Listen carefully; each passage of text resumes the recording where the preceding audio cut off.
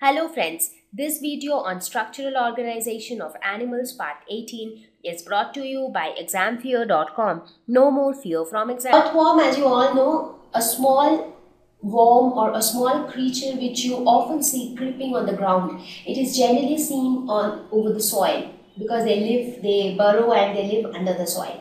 So maybe in your garden or places like that where you have damp soil, you can see many earthworms. But here we are going to discuss, so next time whenever you see an earthworm, you might pay some special attention to it, because then you will know that how do they digest, how do they walk, how do they excrete, and how do they respire. You will know all of them. So it's going to be interesting. So first we'll introduce earthworm. I know all of you know what is an earthworm, but still a basic introduction needs to be given. It is a reddish brown terrestrial invertebrate. Terrestrial because it lives on land and not on water. Invertebrate because it does not have the vertebral column. It is often known as farmer's friend. That's quite interesting. You might be thinking, why earthworm is a farmer's friend? We will see that when we end our discussion on earthworm. Because see, now you do not know this creature very well. Now we will be spending few hours together understanding this organism completely. Maybe after you know this organism, you will yourself say that, yeah, true, it should be called as a farmer's friend. So we will come back to this on the last slide of earthworm. Talking about its habitat, where do we find it or where do they live? They live on the upper layers of soil. So they burrow into the soil and then they live there. So mostly, that's why I told that mostly in your garden areas where you have the damp soil, you will be seeing a lot of earthworms. Food, what kind of food do they eat? Anything living or dead organic matter. So almost everything. And they get all these things generally from the soil. So that was a basic introduction to earthworm. Now let us look at its scientific classification. How do we classify earthworm scientifically? You all remember scientific classification? I hope so, right? We had a scientific hierarchy which starts with kingdom. So each kingdom will have a lot of phyla under it. Again, each phylum will have classes under it, and it will go like that. So let us look at the scientific classification of earthworm. It belongs to kingdom Animalia. There are two kingdoms, Plantae and Animalia. So earthworm, is being an animal, belongs to the kingdom Animalia. It is also multicellular animal and eukaryotic. So these are again two more things that can be added. It is multicellular and it is eukaryote. What is eukaryote? Eukaryote are those organisms where the cells have distinctly bound cell organelles. So inside each cell, if you look at the cell organelles, they are like well defined from each other, well distinct. But in prokaryotes, it's like there is no proper distinction between the cell organelles. So this earthworm is eukaryote. It belongs to phylum Annelida. So annelids were basically the phylum of segmented worms. We have spoken about annelids also in your class 9th. Under each phylum we'll have class, so it belongs to the class Clitellata. So Clitellata, why it belongs to this class? Because they have clitellum. So what is clitellum? It is nothing but a type of collar which secretes cocoon during reproduction. Now everything will be like XYZ for you right now. You are thinking, what is clitellum? What is cocoon? You're not getting anything, but you'll get to know it as we go ahead. So basically they fall under Annelida because they are segmented worms. That is, throughout their body you can see such segmentation as you can see here. And it is it falls under the class Clitellata because they have clitellum. So clitellum is nothing but a collar kind of a thing which is present like something like this, whenever you look, you will see the picture of an earthworm. From the next slide, you will be able to see that clitellum. So that plays a very important role during reproduction. Again, it belongs to the subclass Oligochaeta. Why? Because they have bristles on their body which helps in movement. Now, there can be two types of subclasses under Clitellata. That means all organisms which have clitellum fall under Clitellata. Now, organisms with clitellum again can be of two types. One set of organisms will have lateral appendages for movement, for example, false feet or parapodia. So, they will be called polychaeta. Whereas this set of organisms are those which will have bristles on their body for movements. So they fall under oligochaeta. Why? Because they have, now these bristles are often known as setae.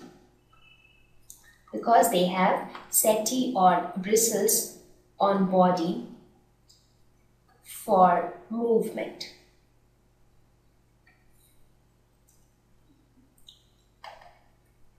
It belongs to the order Haplotaxida and family Lumbricidae. What is Lumbricidae? This is the largest earthworm family. This family, because there will be many other families of earthworm. Right now, since we are coming down, say, Animalia was like, there can be many things under Animalia. Even elephants, human beings, everything falls under kingdom Animalia. When I told Annelids, it is only the segmented worms will fall under this. When I say clitellum, only the segmented worms with clitellum will fall under this. Oligochaeta, the segmented worms with clitellum with bristles on their body for movement. Then comes the order. There it is Haplotaxid, and then the family Lumbricidae. Now when you reach to this family level, you are basically under this family, basically all will be earthworms. So this is the largest earthworm family. You'll be surprised to know that 33 species exist under this family. Just imagine, 33 species is a big number. It belongs to the genus Lumbricus and the species is terrestris. Now terrestris again is derived from the word terrestrial. So if I ask you to scientifically name earthworm, it will be Lumbricus terrestris. This will be the scientific name of earthworm. Right? So this is the scientific classification of earthworm. So now let us talk about, as I said, earthworm belongs to the phylum Annelida. So now let us quickly recap the basic Annelids characteristics. What were the basic characteristics? We have already spoken about this before, it is just a recap. They have complex body differentiation when you compare it with the lower phyla like Podifera, coelentrates, nematodes. Compared to them, they have complex body differentiation. So the body is distinctly differentiated into different parts or organs. Body is bilaterally symmetrical. When I say bilaterally symmetrical, I mean if you divide the body across along this axis, you can divide it into two equal halves which are symmetrical to each other. So it is bilaterally symmetrical. Body made of 3 layers of cells, that is why it is called triploblastic. What do I mean by 3 layers of cells? How this organism is formed initially when reproduction will take place, that time it will be nothing but a mass of cells. Correct? So in that mass of cells, there will be different layers of cells. There can be 2 layers of cells, there can be 3 layers of cells. So organisms which have 3 layers of cells are called triploblastic. Tri means 3. So then these 3 layers are ectoderm, mesoderm and endoderm. Then ectoderm, that is the outer layer, will form parts like skin and all those things. Again, the mesoderm will form certain organs, the endoderm will form certain organs. So that is how the body structure is formed. So this is a triploblastic. True internal body cavity, that is coelomate. So they have a body cavity. I mean, inside this tube-like structure, there is an open space and that is known as the body cavity. So body cavity is also known as coelom. So organisms with true coelom are known as coelomate. So organisms with true coelom are said to be coelomate. Extensive organ differentiation. So here you can see distinct organs. When I say organs, I mean organs like heart, kidney, I mean, I'm not talking about kidney in case of this animal, but those are generally called organs. So here also you'll be able to see some distinct organs like intestine, stomach, heart. So they can be seen very distinctly. It is organ system level of organization. Okay, because here cells have grouped together to form tissues, tissues have grouped together to form organs, and the organs have also grouped together to form organ system. Like here also there is a digestive system where you have many organs like stomach, intestine, gizzard, crop, pharynx, esophagus. All these organs together form the digestive system. Similarly, here you also have the reproductive system.